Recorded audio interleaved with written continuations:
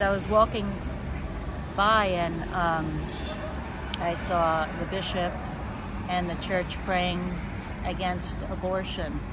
And I know that there's a lot of dichotomy and opposite opposing views on abortion. But if we can just take a step back as men and as women and just think about abortion. A lot of people are saying our body, our choice. And you're right, but why not say my body, my choice before abortion would ever even be considered an option? And that should be something women and men should think about, because it's not just the woman who suffers a great deal and then doesn't get the comfort in return, but it's the innocent child that is coming from the heavens that has feelings the minute it's procreated. Also, the father, that when an abortion is taking place, the turmoil and the tortured soul that he feels, that everybody seems to ignore.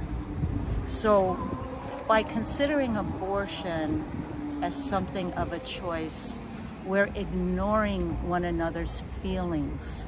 Our feelings is what makes us happy, is what makes us sad. Why do we want to ignore each other's feelings? That's not what we want to do. So this is something to consider before abortion. Consider before procreating. Just consider what the consequences, if there are any consequences. If you're in trouble, call somebody, anybody, to help you figure something out. Don't stay alone. Don't try to figure this out on your own. Go to a church. Go ask somebody at a prayer house.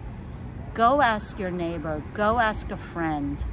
It's time of when everybody turns their back on you, that you feel like you're gonna make the right decision, but it's not. Don't be afraid. Think about all the options before this can ever even be considered an option. I'm against Planned Parenthood. I'm against abortion because of how many people it kills. It doesn't kill you just physically. It kills you emotionally. It kills you spiritually. It kills your soul. And like the deacon and the bishop said, we have another life after this.